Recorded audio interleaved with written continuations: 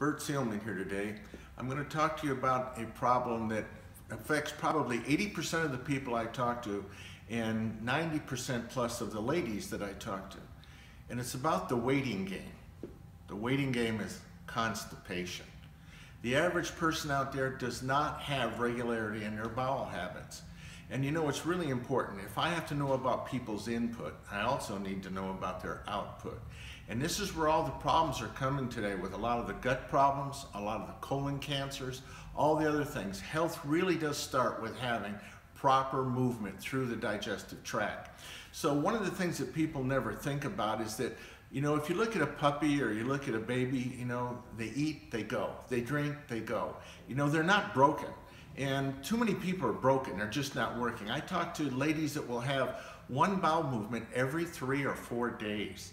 And this shouldn't be. Now let's just do some common thinking here, okay, just for 1 second. Let's think about if I have 3 meals a day, which I should be doing, even if they're not the best meals. 3 meals a day, 7 days a week, that's 21 meals. And if I have 1 bowel movement a day, where are the other 14 meals? Well, they're inside, putrefying. Now compound that times 4 weeks in a month and go on and on. And so what we're having in there is really stagnation. What we're really having is lack of movement. The peristaltic action in the gut actually able to work and move the food through slows down. Obviously, we haven't had some very important things, and that first one is water. That 4 quarts of water per day per person. And if you can, move it out over the hours. I try to tell people to get 1 quart of water every 4 hours. And that's only about 4 ounces per half hour. The other thing is you need to think about is what kind of food are you eating? Are you getting the fiber? And when I say fiber, stay away from the starches and the dairy. Remember, starches and dairy, when you were a kid, you took flour and milk and you made paste. Hello? Maybe that's why it's slow moving through the gut. What we need is fiber. Lots of vegetables. The average person needs anywhere from 6 to 10 cups of vegetables per day. And then lighten up on the starches. And when you don't have this movement through the gut, part of the problem is that all your blood gets toxic.